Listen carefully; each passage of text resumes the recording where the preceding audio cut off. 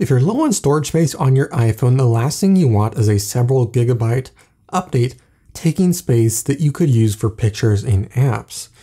The downside is that iOS updates automatically download and install. Even if you disable that feature, chances are it's going to automatically download when the device is charging at the very least, taking up space on your device.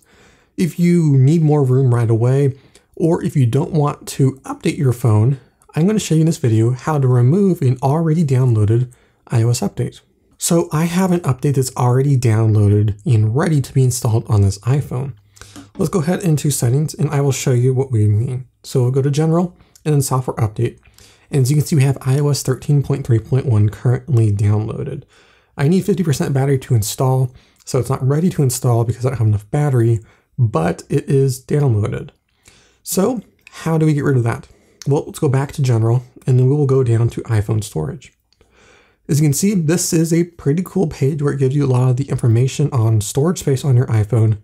This one has 256 gigabytes, so space is not an issue on this specific phone. But if you have a phone that's already filled up, this is definitely something you might want to do. So if we scroll down a little bit, we can see we have iOS 13.3.1. This is taking up 639.1 megabytes of space.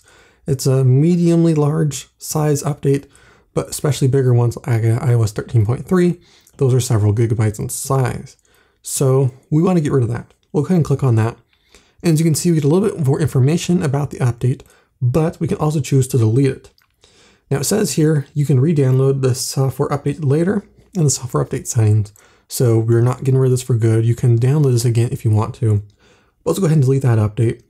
And now if we go ahead and refresh the page, that is now gone. We have more space available on our phone. Go back to software update, and now you can see an option to download and install.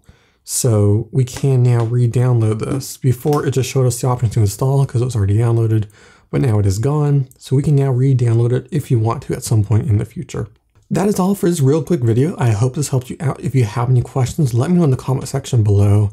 Feel free to leave this video a like and hit the subscribe button for more videos like this. This is Mark at Tech, and I will see you in the next one.